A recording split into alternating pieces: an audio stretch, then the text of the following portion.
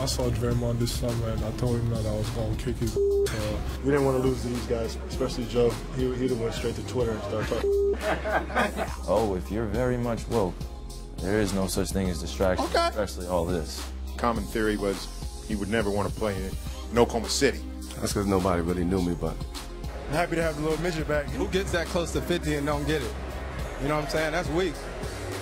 See if he stinks. Tell him I said it. This experiment did not work out. I'm tired of being traded. And the term that I heard from Cleveland today was, we need a culture reset. What you mean?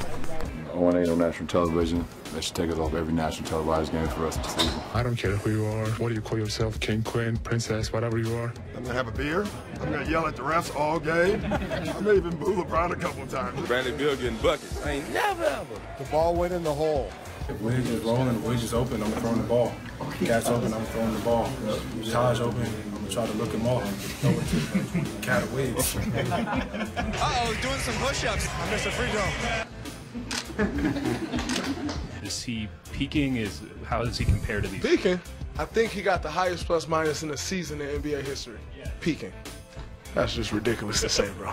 My favorite character of all time, I feel like I relate most to Chewbacca. You had, oh, sorry, I forgot my question. I won't waste your time. It happens. Damn. 8 has something that 24 will never, ever, ever, ever, ever have. Yeah, that's the ability to grow here. Kevin, where would I be without